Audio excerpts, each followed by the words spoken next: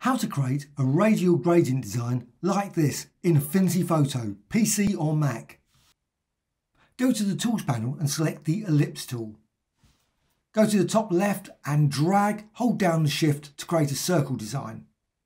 Then go to the Gradient tool in the Tools panel and drag across like that, so you've ended up with this gradient applied to this shape.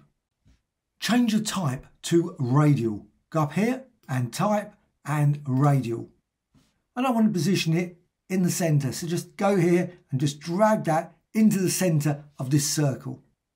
Also, click up here and you can see you can edit that gradient. You've got first stop and the last stop. However, select the first stop and you can see Insert. Click there and you will get one in the middle between this one and this one. You can repeat that. Go back to the first one and Insert, and you'll get another one in between that middle one. And again, go there, Insert, and you can see you can build up very rapidly lots and lots of these dots simply, or stops, just by clicking here, Insert. As long as this one's selected, Insert, and you can see it's positioned in between that entry and the next one. So you've got that middle one there. I think that's as many stops as I can add. Unfortunately, you can't drag out the panel. It'd be really nice. In Photoshop you can, in Affinity it's fixed. However, what you can now do is select each of those stops and you've got colour down here. Click there and you've got options here for sliders all the way down here, and I'm going to go with swatches. Swatches are great because now what you've got is you've got this selection of colours. So you've got themed colours.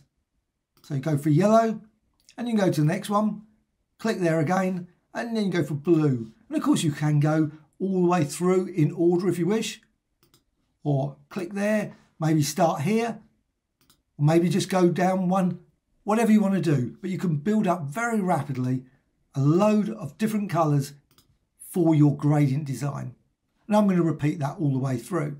Unfortunately, there's no randomization feature. That would be brilliant, so you could randomize these color stops.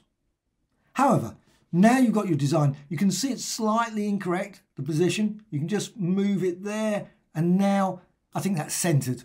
So there you have it, a lovely gradient design, which of course you can now rasterize or use in many different ways in Affinity Photo.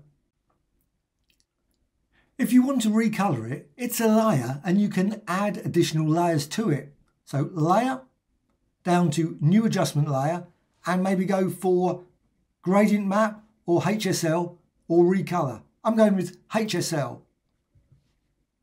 With the panel, you can now go over here to Hue Shift and you can just drag. And as you do that, you can see what happens. The colors for those stops all change. It'd be really great if that feature, of course, was available in the gradient panel. Unfortunately, it isn't. And you can tweak it to your heart's content. Hope you found this tutorial of interest. Thank you very much.